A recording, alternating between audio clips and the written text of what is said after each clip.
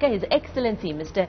Bene Mpoko, and Africa analyst and a face you know, Advocate Sipho Mantula. A very good evening to you all, and thank you so much for joining us. Good evening. Good evening. Ebrahim, I think I'll begin with you. I mean, in December you launched the OneAfrica initiative, and really it's about uniting Africans across the continent. Speak to us a bit about that. You know, how well has it been doing? I know it's only been 2 months, and some of the projects that you plan on getting underway. Yeah, no, thanks very much for the opportunity. I think that we were really, the country was reverberating with what happened again in September 2019 when violence broke up between South Africans and their African counterparts in the townships of South Africa. And we were standing on the eve of President Ramaphosa assuming the leadership of the African Union, but we were also on the great opportunity with the African Continental Free Trade Agreement. And the last thing you want at a moment like that is for intra-African violence to occur. And the last thing you want as a South African is that we be accused of bigotry in the form of xenophobia when we have been the victims of racism under apartheid. And so OneAfrica is really a response to creating that kind of social cohesion, trying to say it's okay to have all these micro-identities, but how do we create an overarching macro-African identity that can unite us and prepare us for the opportunities of the African continent?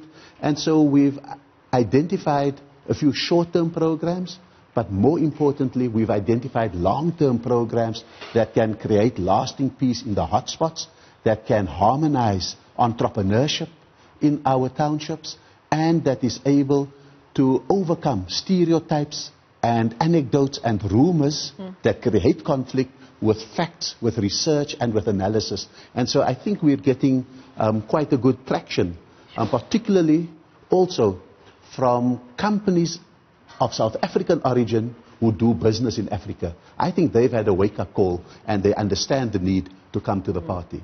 Ambassador, I'm going to bring you into this conversation. I mean, when we speak of xenophobia, the cases that we have seen in South Africa are very publicized, but this issue is not exclusive to South Africa. I mean, you've got Burundi refugees who have been made to feel unwelcomed in Malawi. I could go on. What would you say is the underlying issue? I mean, one of the reasons that were given for our xenophobic attacks was that, you know, the nationals were saying, well, we've got all these foreigners who are coming into our country and, you know, they're taking our jobs, you know, they're taking the land that we should be getting, the housing that we should be getting as South African citizens. What would you say, in your view, is the underlying issue of why Africans, you know, who travel within their continent feel so uncomfortable and so unwelcomed?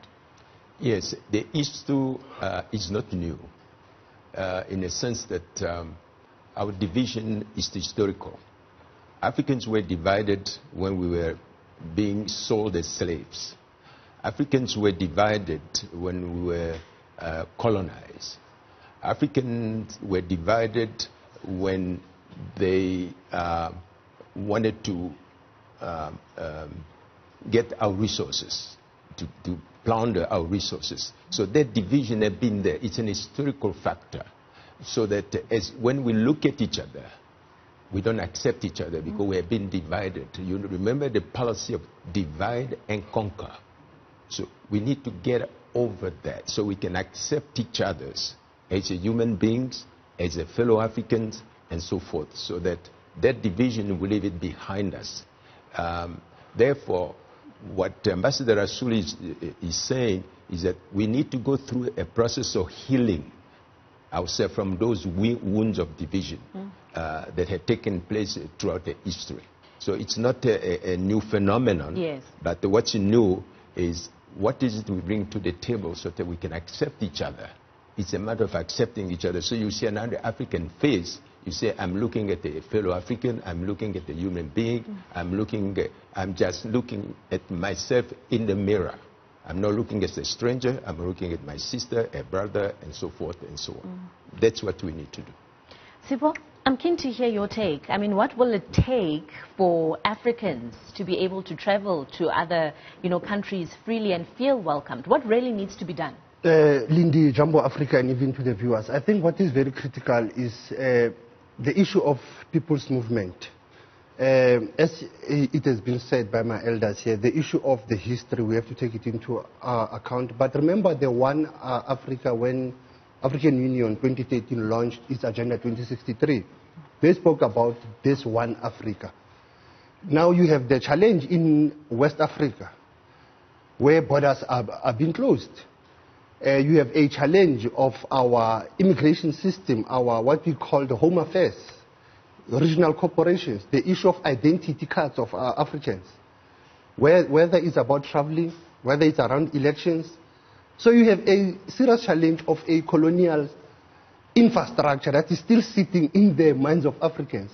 And traveling again, it's important for the youth of this continent to travel this continent. Last week, remember, we were talking about not thinking of Europe, but thinking of the continent. Sure. So it is critical that how do we even encourage cultural exchange program. I would have been happy on your programs to move away from social cohesion and go back to what the African Charter is saying, national solidarity. You know, most of the liberation movements talk of international solidarity, but they don't practice it. Now, the issue that we should have been emphasizing is that cultural diplomacy of traveling, camping, and understanding this continent in the 21st century, because we said the 21st century, it is an African century. Yeah. But it seems diplomacy has gone into a deep sleep because it's economic and political, it's not cultural. That is my concern, you know, Linda, that diplomacy must change its face. You know, as you're speaking, I'm just thinking about how many times, you know, in my travels, I've connected through Ethiopia.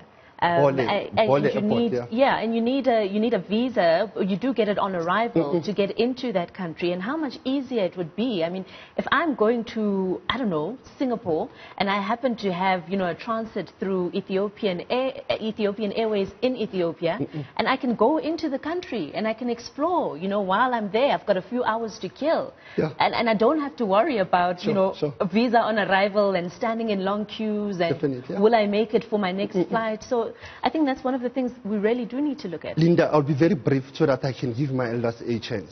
South African passport holders have access to more than 190 countries. But the challenge, our passports in Africa, Ambassador, they still have a French language. That's the thing. We can't be having a French language in our traveling documents.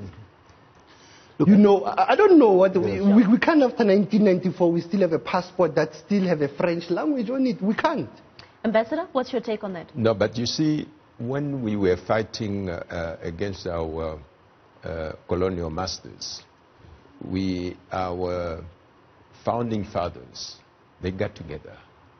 Some of them, it doesn't matter where they went, they were given the passport of their country. A lot of South Africans who were in the liberation movement, they were given passports from Kenya, from DRC, from Egypt, from everywhere. So they were united. They were thinking the same way. Okay? But that unity had evaporated once we get in our independence. So we need to go back to the basics. You know, because together we win. Divided, they will lose. Ebrahim? But you see, the point that is changing now is that we have very competitive airlines within Africa for the first time. That French was very important because for me to get to a French-speaking African country, I probably had to go through Paris and then fly back to Africa. Now we've got massively good airlines that can connect us directly, which means that the imperative for a colonial language is less. But I want to agree with Sipho that we have to change the language of African engagement. And now I'm not speaking about the linguistic language. I'm saying we speak politics and then it's often frayed with tension. We speak economics and it's frayed with competition. Maybe the lingua franca is culture. Maybe we will speak in a language of music where we don't understand some languages, but our hearts beat together. Maybe when we taste each other's cuisine, we get an appreciation and love for each other. Maybe when we look and we share design across the African continent, we feel proud again of what we wear and the colors we wear. And so I think that the idea, and that's why One Africa does have a strong cultural component. We don't want to call it musical concerts. We want a cultural component, because musical concerts can become a cliche. Correctly, And we think if we bring in this artist and that artist, we've solved the problem. No. We need culture in its fullest form to unite us and to give us an African identity, because sometimes we are dominated by national identities. Sometimes we are dominated by tribal identities. Sometimes we are dominated by religious identities and political identities. We need an identity that says, I am an African, and then I'm also a South African, then I'm also a Muslim, then I'm also of a Malay origin. If we can have that language, we can have the condition for unity, for solidarity, and for cohesion.